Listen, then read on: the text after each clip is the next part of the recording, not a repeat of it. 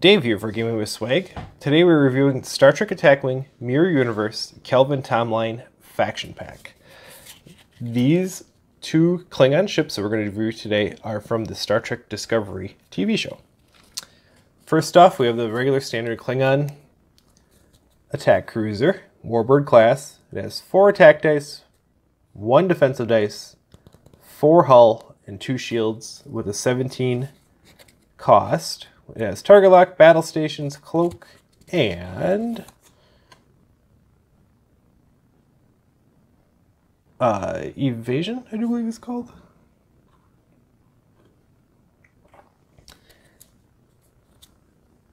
First off, we will look at the swivel. The only difference is that it adds an extra shield to your ship. So when attacking, if the ship is cloaked and not in the primary firing arc of a defender ship, this ship rolls 1 extra attack dice this attack, and the defending ship rolls 1 less defensive dice this attack. That could come in handy with ships that have just the front normal 90-degree firing arc, but if you're playing against the Kelvin Timeline Enterprises or ships that have 360 or 180 firing arc, that could be a lot harder to try and maneuver these ships to get yourself out of their primary arc to use it.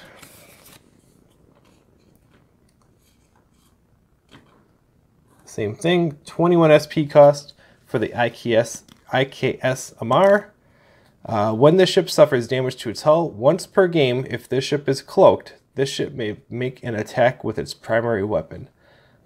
So if you are cloaked and take a hit, you can retaliate with your primary weapon. But that doesn't say if you have to be in the firing arc or anything, though. I wonder if that's anywhere?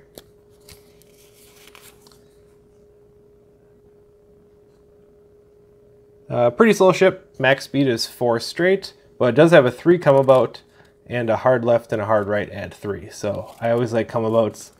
It's always fun trying to surprise your opponent with that, especially if you can only have to put the last shot or 2 into them. And next up we have Captain Core. Choose an opposing ship during setup. When attacking that ship, this ship may roll 1 extra attack dice and convert up to 2 battle stations into hits. Sounds like that's automatically. When defending against that ship, this ship may roll 1 extra defensive dice and convert up to 2 battle stations into maneuvers. I find that highly advantageous. It doesn't cost you an action. It's just 1 ship, so if you're playing a smaller fleet where the only person has 2 or 3 ships, you should have a pretty good chance of going up against them and taking your extra advantages while you can. Considering that,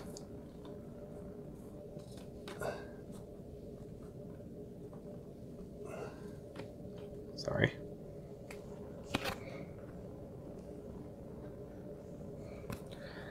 Next, we have Captain Kang. He is a 6 level captain with a 4 SP cost. And for the planning phase, if an opposing Federation ship is in the ship's primary firing arc, increase the captain skill of this captain by 2 this game round.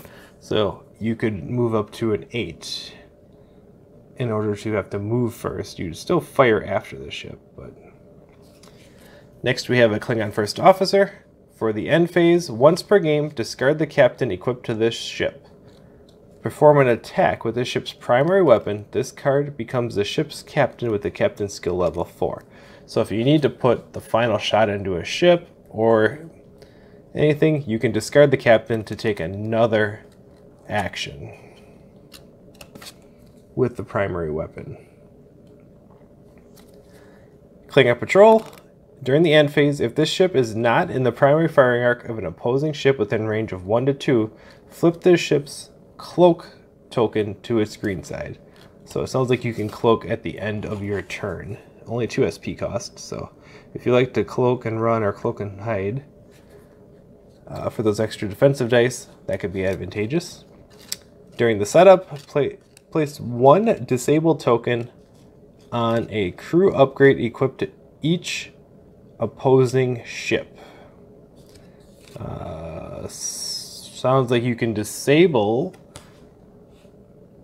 officers on other opposing ships, but it only lasts one round. So the only way that would work is if you're planning on attacking or defending and you really plan that out correctly.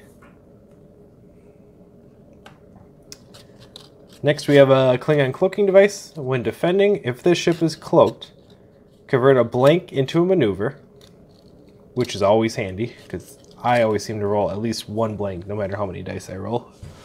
And then the odds are pretty good considering that you're cloaked, so you'll be rolling extra dice. End phase, place 3 time tokens on this card. Flip the ship's cloaked token to its green side.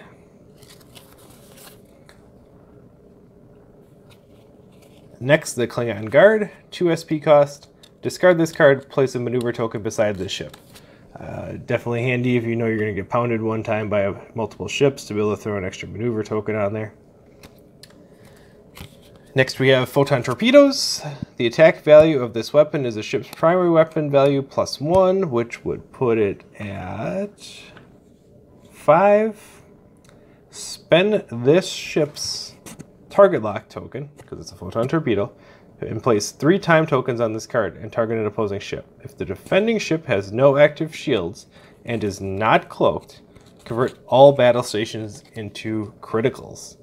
At a range of 1 to 3, that sounds like a extremely good weapon considering that you're rolling 5 attack dice.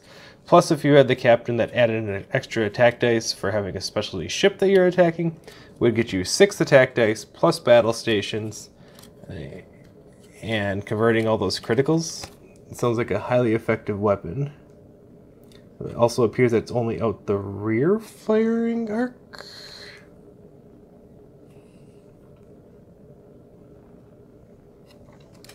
Overwhelm. When attacking, place 2 time tokens on this card. This game round, for each other friendly ship that has attacked the defending ship this game round, this ship rolls 1 extra attack dice and may convert a blank into a battle station. And finally we have the Disruptor Volley, which is 5 attack dice on a Klingon cruiser at range 1 to 3. Target this card, for the attack, disable this card and target an opposing ship. This attack deals no damage. If this attack hits, place an auxiliary token beside the defending ship. If the defending ship is an attack squadron, discard 1 attack squadron token for each uncancelled hit or crit. I see this card really only being used to attack squadrons, which would be very handy that you could theoretically wipe out an entire squadron in 1 attack. And that's probably my favorite card out of this whole set, is that Disruptor Volley. Or you can force an opponent that would be planning on doing possibly a come about or a red maneuver by forcing them to take an auxiliary token and no longer being able to perform another red maneuver back to back. Could come in handy too to make them go straight or have to turn into your enemy or into objects. Thanks for listening. This is Dave from Gaming with Swag, and I just reviewed the Attack Wing Kelvin Timeline Klingon ships.